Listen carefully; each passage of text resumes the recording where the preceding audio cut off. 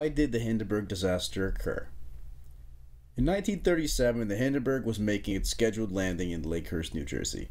It had 36 passengers and 61 crew members, and again, it was landing in New Jersey. I don't know why. Anyways, at the time, these flying bombs were the most elite way of travel, and only the very, very rich could do it, American businessmen in particular.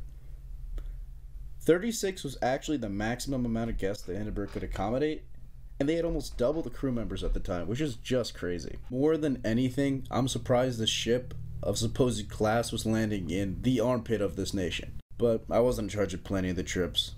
Speaking of, guess who is in charge of these flights? The Nazis! That's right. You thought this crash was a tragedy? Well, it's actually a Nazi ship. Ugh. Go America. Actually, it was really sad, and most of the passengers were civilians, and a lot of people died, and yeah. Anyways, so why did this particular trip cause this flying bomb to ignite?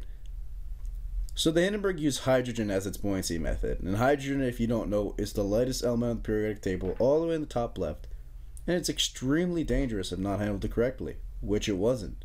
So the Hindenburg had gas cells in order to contain this flammable substance, and here's some foreshadowing. They didn't do it very well. Anyways, here's a picture of them. They look cool, right?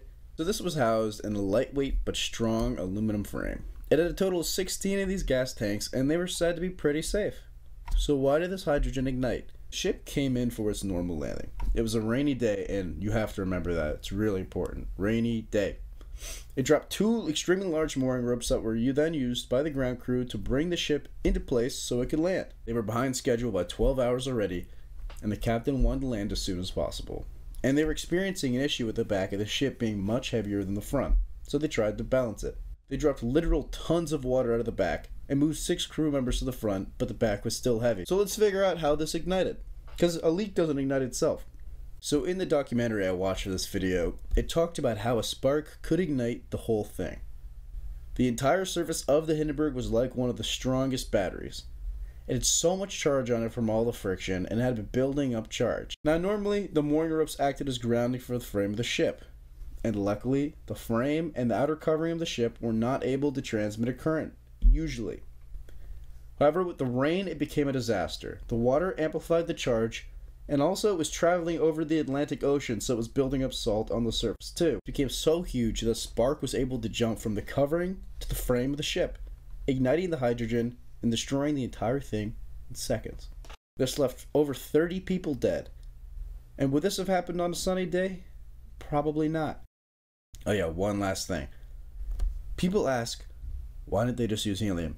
It was a lot safer, and the Germans wanted to, but America had all the helium. And they regulated it, and the Germans didn't like being at the whim of the Americans, so they used hydrogen. That's right. Who caused the Hindenburg? It was the Americans, really. Boom. Oh, you guys, hope you enjoyed this video. Thank you very much for watching my first ever one. Probably pretty terrible. I had a lot of fun making it, though. Hope you guys enjoy. If you do, subscribe and like, and I will make a couple more, maybe.